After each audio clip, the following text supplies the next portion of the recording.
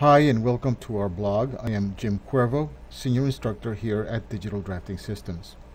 Today's topic is shared parameters and key schedules or workflow. We will be looking at the new ways of using shared parameters to drive other global parameters using key schedules in Revit. Very well, let's get started by saying new here. We'll move over to the Imperial Architectural template here. We'll say OK.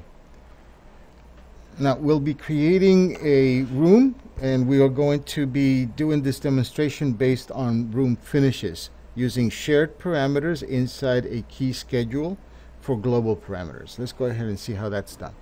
First things first, let's build the structure here.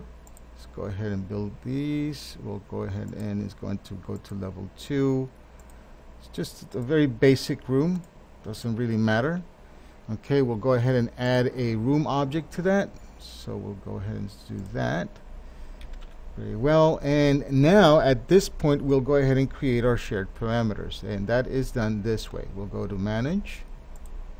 In Manage we'll go to Shared Parameters, and the first thing we need to do is create a grouping for this parameter. So we'll go ahead and say New Grouping. Call this one Room Finishes.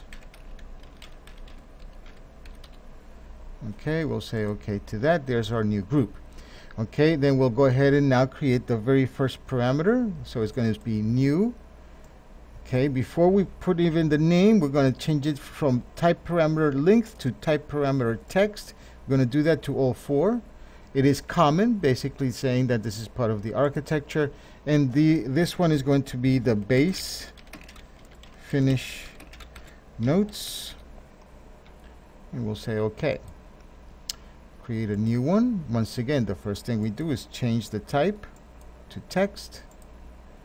Common stays. This one is going to be the ceiling notes. Ceiling, whoops. Finish notes. Common text, yes, and make sure everything's fine. Next one is going to be the floor, but we first change to text type, common, and then we go to floor finishes.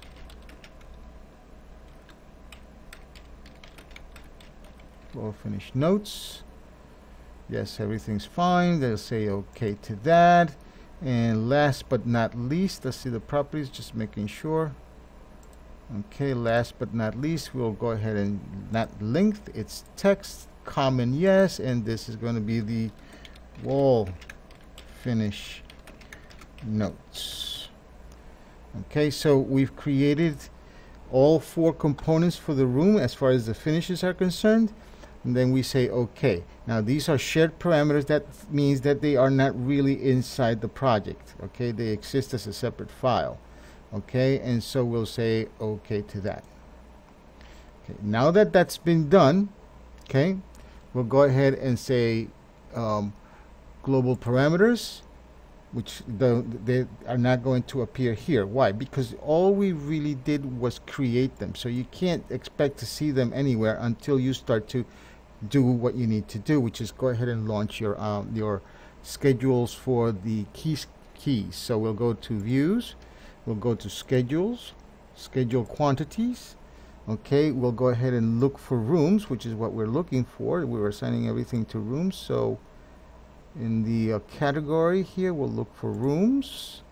It's not a schedule building components. It's actually a key schedule. We'll go ahead and say room finish styles. Okay, and we'll say OK to that. Very well. As you can see, the room finish notes are not here. The original ones for the rooms are here. Yes, base finish, ceiling finish, but we want to actually acquire this from shared parameters. So what we'll do is we'll go ahead and create them. So we'll go ahead into the new parameter here under the fields properties. Okay, it's a shared parameter. It already exists. So what we'll say is we'll use the shared parameters. We'll say select, and we'll say base finish notes here. By selecting that one, we'll say OK to this. change this group parameters here from text to identity data. We want it to appear along with the finishes, and we'll say OK to that.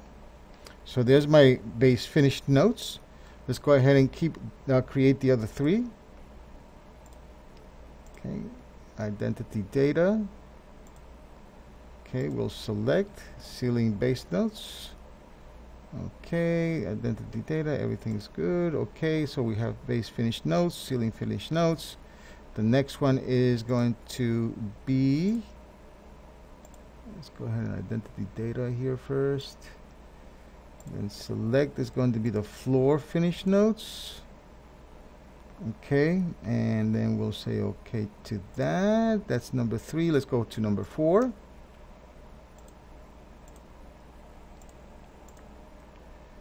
And switch it from this to identity data.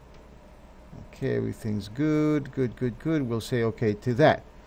Okay, and this is our schedule for room styles or room finish style finishes. So we'll go ahead and say room finish styles schedule.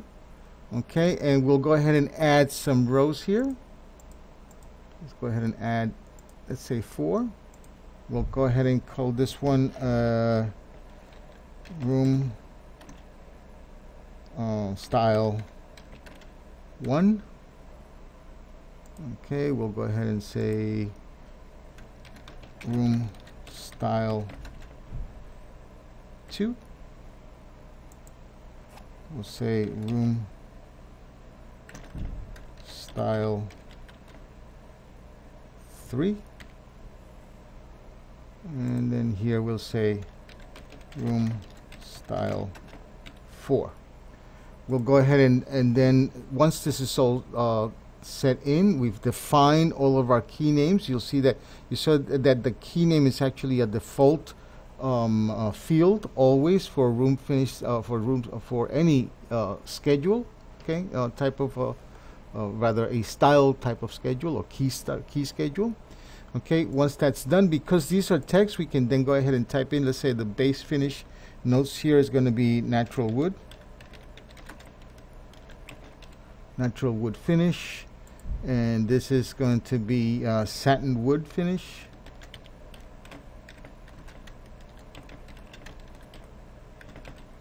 Okay, and let's say this is white paint. Okay, finish.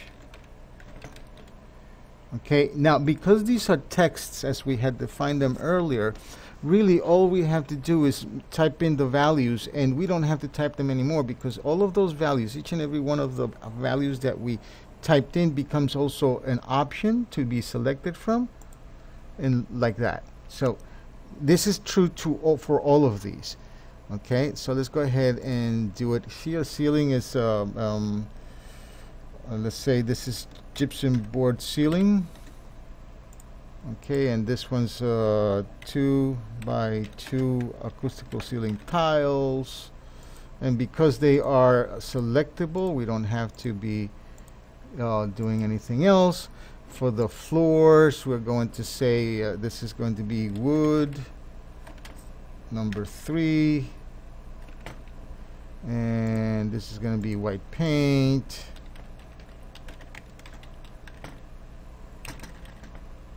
Go ahead and switch this over here to white paint. Okay, let's go ahead and make this one with 3 and this one white paint again for the sake of arguments. Now you'll notice that each one of these rows here or fields doesn't have the set that we previously typed, because those that were previously typed were for this field only, or for this field, or for this field, or for this one for that matter only. It's only for the fields into which you type them. So let's go ahead, we'll finish white paint. Let's call this one wallpaper.